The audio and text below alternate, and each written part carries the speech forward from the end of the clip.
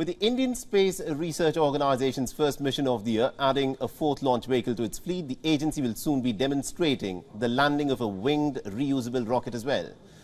Now, for more on what ISRO is actually up to, WION's correspondent Sidharth MP in fact spoke to ISRO's Vikram Sarabhai Space Centre's director Dr. Unnikrishnan Nair. Listen in to what he had to say.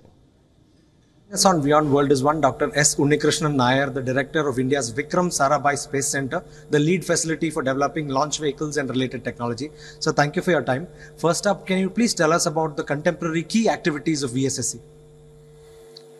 VSSC's main job is space transportation system. That is to ferry satellites and other objects to space, and also to bring back like recovery and other things.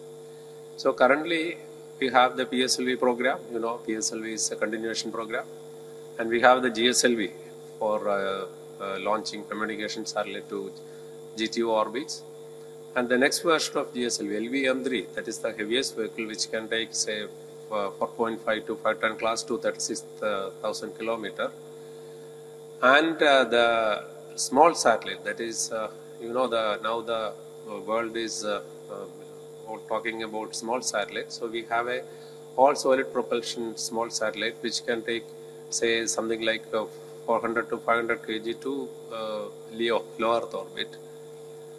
And these are all the major activities. And then the LV-M3 vehicle, we are converting our human rating, and then that is called human rated LV-M3 that we will be using for the Gaganyaan mission. So that human rating aspects as well as developing the launch vehicle for Gaganyaan is also progressing.